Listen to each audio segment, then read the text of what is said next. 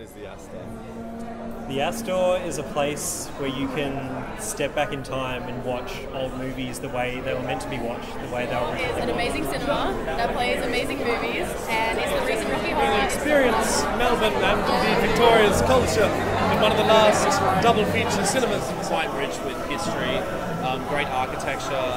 It's me where time just stands still for an hour or two, and the world is just at peace.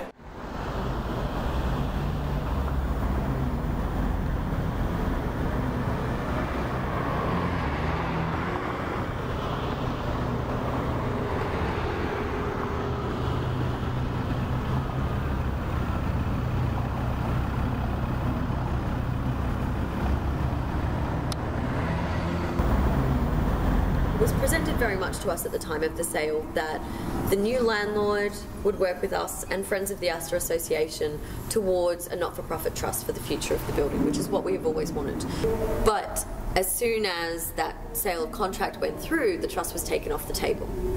And suddenly we were presented with a very commercial lease, and there was never any discussion about what the future of the Astor would look like. And we repeatedly requested opportunity to sit down face-to-face and discuss the future of the Astor, and we've never been given that opportunity without lawyers. So, as some of you may already know, the Astor as we know it is due to close at the start of next year. Unless we can convince the powers that be that we love the Astor the way it is, and that Melbourne needs the Astor. If any of you have got phones that have the interweb on them, get them out right now and add us on Facebook. It's the Pelvic Thrusts, and we will be putting up a petition after the show that we want everyone to sign, saying that we love the Astor and we want it to stay the way it is. Yeah.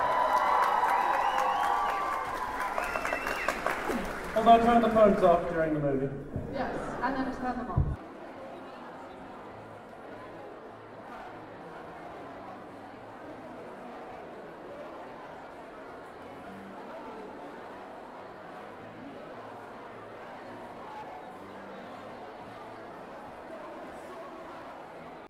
If you see a painting and you take a picture of it, you don't throw the canvas away just because you have a picture now. You know, I mean, you might have a digital copy and that's fine, but that doesn't mean you should get rid of the film print.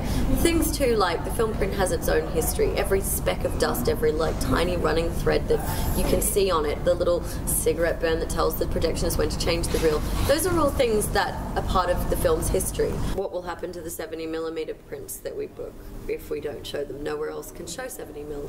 Nowhere else shows that. So we're the only cinema in Australia that is regularly screening 70mm film prints.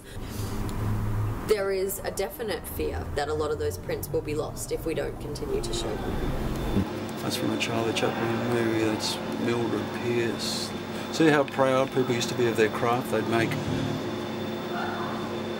little animations on the, this is just on the leader of the film, you know, sound, print, part 2, Mildred Pierce, little diagrams and hills and clouds and stuff, you know, people were proud of their craft, and no one would ever see that but the projectionist. But they still went to trouble to create that image and print it on the print. In the future, if the Astor can't be in this building, does the Astor still exist? Not really, in my opinion, definitely not. We have talked about this, but it would be extremely difficult to take what the Astor is and put it somewhere else. The Astor is not the building or the business, it is the two things married together. It's like a body and a soul, you can't really extricate one from the other. To remove the Astor from here is like taking the soul away. To put the soul into another shell is a heartbreaking idea and difficult to even contemplate, but I also don't really think it would work.